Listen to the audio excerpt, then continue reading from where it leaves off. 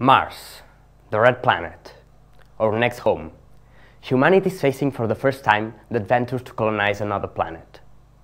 But once there, what are we going to do to survive? Where will we live? How will we build, and with which resources? We are Extreme Thoughts, a group of civil engineering students from UPC Barcelona Tech, and we are here to answer these questions. We present you how to build in extreme environments, the case of Mars. Mars is 228 million kilometers away from the Sun. That is 1.5 times farther than Earth is. That means that temperatures there are much lower than on Earth. They can get from minus 128 degrees near the poles at winter to 20 degrees Celsius positive near the equator at summer. Temperatures can move in a range of 90 degrees in a single day. The atmospheric pressure is very low, between 6 and 8 millibars. But it can get to 12.4 millibars in the deepest areas of the planet, and up to 0.4 millibars at the top of Olympus Mons, which is the highest mountain in the solar system. Gravity on Mars is about 1/3 of Earth's, making everything 3 times lighter. Finally, its thin atmosphere is mainly composed by CO2, making it unbreathable. Mars also lacks a proper magnetic field, so the radiation that hits the planet is higher than on Earth. To build the structures on Mars, we have 3 options: building underground, cover a spaceship, and build from scratch from the materials already there.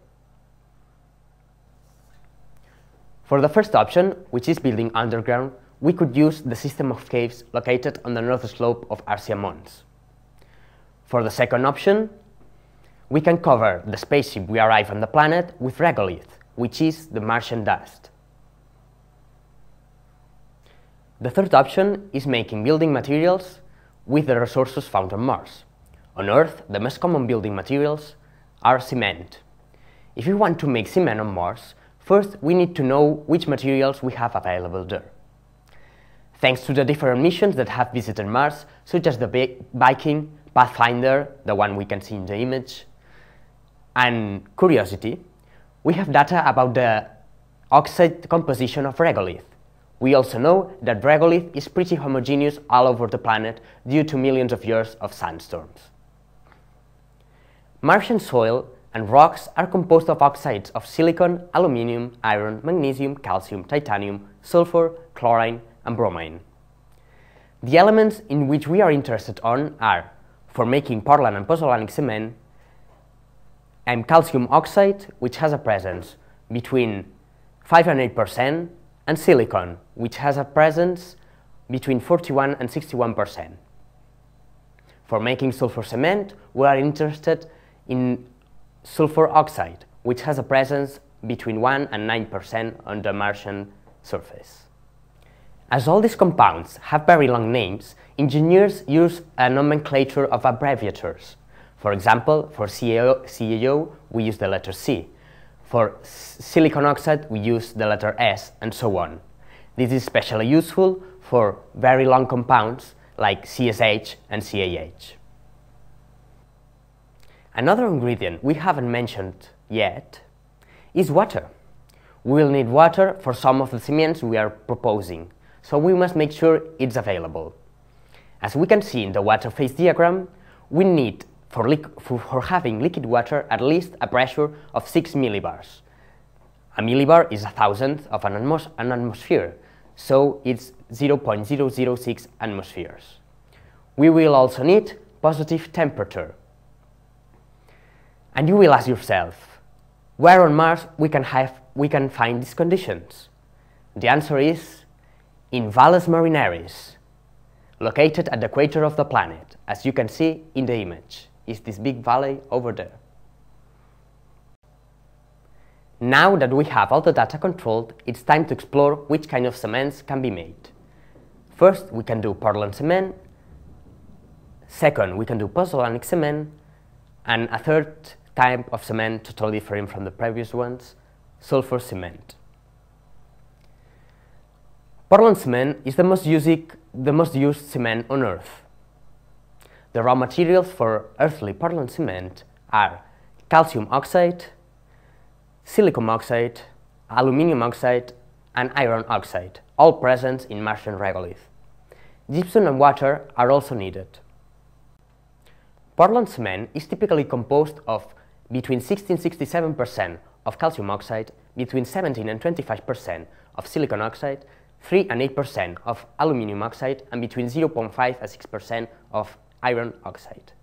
As we saw, calcium oxide counts as only about 6% of the regolith, so some way must be found to increase this percentage. A way to do it would be using a high-energy microwave furnace, which would boil the regolith, evaporating the oxides with lower boiling points than calcium oxide. The resulting liquid must be cooled down in a container with ice. The resulting product should be milled into powder. On Earth, we would proceed to mix the cement with gypsum, which acts as a setting retarder, and later water in order to hydrate it and build. Although the atmospheric pressure on Valles Marineris is enough to have liquid water, the temperature would diverge too much during the process of hydration. Temperatures below zero are inevitable during the 28 days that Portland cement takes to harden. That means that water would freeze at some point, making a correct curing impossible. A way to avoid that is using the dry mix steam injection system. It consists of exposing the dry mixture of cement and aggregate to a 180 degrees Celsius steam in a confined chamber for 18 hours. In conclusion, making Portland cement on Mars is complicated and differs very much from the way how it is made on Earth.